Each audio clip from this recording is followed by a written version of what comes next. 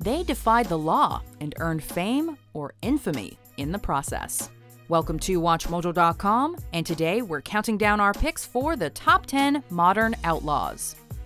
Before we begin, we publish new videos every day, so be sure to subscribe for more great content. For this list, we're looking at those famous criminals who have broken the law in the last half-century, regardless of whether they're considered heroes or villains. Extra points go to those who remained at large as fugitives for an extended period of time. We are anonymous. We are legion. We do not forgive. We do not forget. Number 10. The Pink Panthers. This large group of international jewel thieves from Eastern Europe earned their moniker back in 1993. Taking inspiration from the movie The Return of the Pink Panther, they hid a stolen diamond in a jar of face cream. Since then, they've achieved worldwide fame for intricate and theatrical heists, robbing 120 stores in 20 countries, and getting away with an estimated $500 million in loot. With a flair for the flamboyant, the group's more notorious feats include crashing cars through glass storefronts and making spectacular getaways by speedboat. Interpol is hot on their heels. The only problem is they escape prison almost as quickly as they can be locked up. Number 9. Enric Duran. Also known as the Robin Hood of the banks, Duran is a Catalan anti-capitalist who, between 2005 and 2008, took out €500,000 worth of loans from numerous banks and gave the money to anti-capitalist movements. After declaring he had robbed, quote, "those who rob us the most," he was arrested in 2011. Soon after, he was released on bail and fled Spain. In the eyes of the activist and his admirers, defrauding the banks was an act of civil disobedience against an exploitative financial system. But for the banks, it was theft, plain and simple. While on the run, he has continued to work with fellow anti-capitalists to promote alternative cooperative economic models.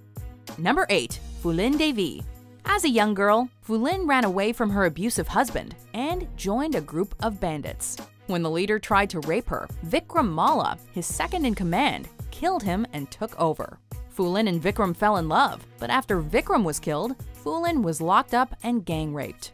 Somehow she escaped to form her own gang, and in 1981, she orchestrated the murder of 22 men in the village where she'd been held.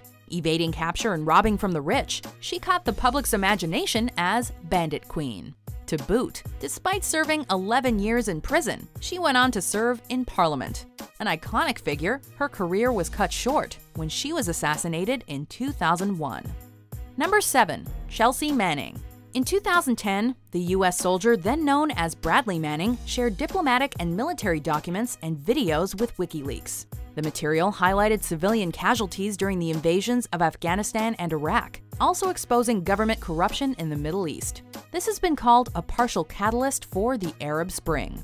After the disclosure, Manning felt conflicted and confessed to a stranger online, leading to her arrest, charged with violations of the Espionage Act. Manning, a transgender woman, has attempted suicide twice while serving in a men's prison. As one of his last acts as president, Barack Obama commuted her sentence from a staggering 35 years to 7, moving her release date up to May 17, 2017. Number 6. Julian Assange. He's been described as a freedom fighter, an egomaniac, and public enemy number 1. As the founder of WikiLeaks, an organization notorious for publishing sensitive political and military material, Assange is rather controversial. After WikiLeaks published the Collateral Murder video and the Afghanistan and Iraq war logs, he became a marked man. While under investigation, Assange nonetheless continued to publish material, including the DNC and Podesta emails, and documents exposing the CIA's hacking capabilities.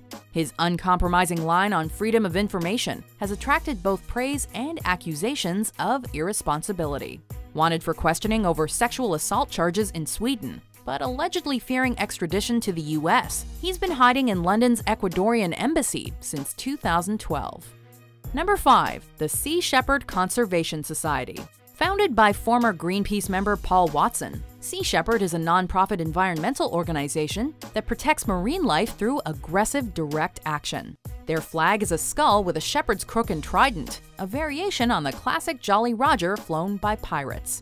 With their fleet of 9 ships, Sea Shepherd attacks and sabotages Japanese whaling vessels and other groups involved in illegal fishing and hunting activities.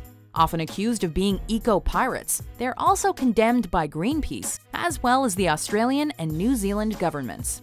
Sea Shepherd maintains it's enforcing laws at sea in defense of the environment. Number 4. Frank Abagnale. The best outlaws often start out young.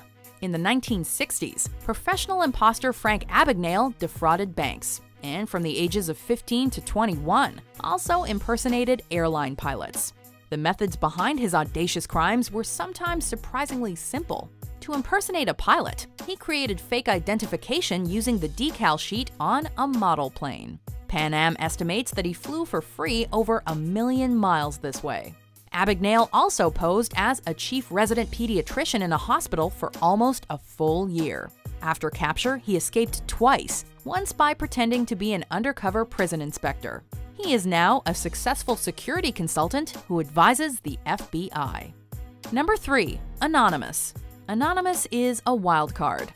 Some are in it for the lulz, some for political change. This online decentralized community of hacktivists originated on the image board 4chan and has been called both trolls and digital Robin Hoods. They're responsible for several well-publicized campaigns, typically using denial-of-service attacks and doxing, or leaking private information. One of their earliest movements was Project Chanology, taking aim at the Church of Scientology's attempts at internet censorship. Other targets have included PayPal and various child and revenge porn sites.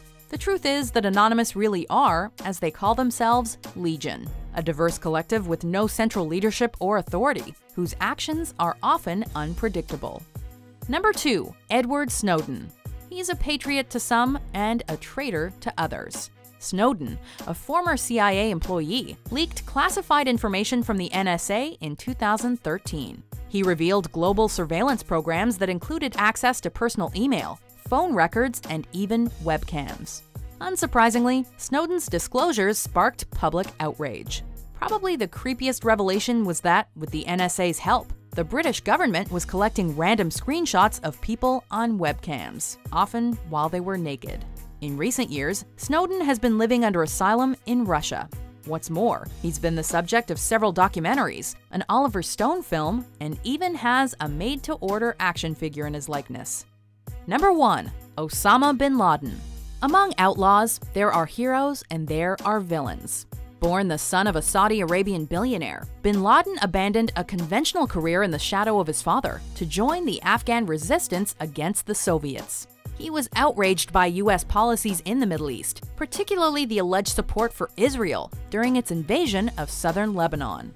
He founded the radical jihadist group Al-Qaeda and launched a series of attacks on American targets around the world, culminating in the terrorist attacks of 9/11. Banished from Saudi Arabia and later Sudan, he moved from hideout to hideout. In 2011, U.S. forces tracked and killed bin Laden in Pakistan, ending a decade-long manhunt. Tonight, I can report to the American people and to the world that the United States has conducted an operation that killed Osama bin Laden, the leader of Al-Qaeda.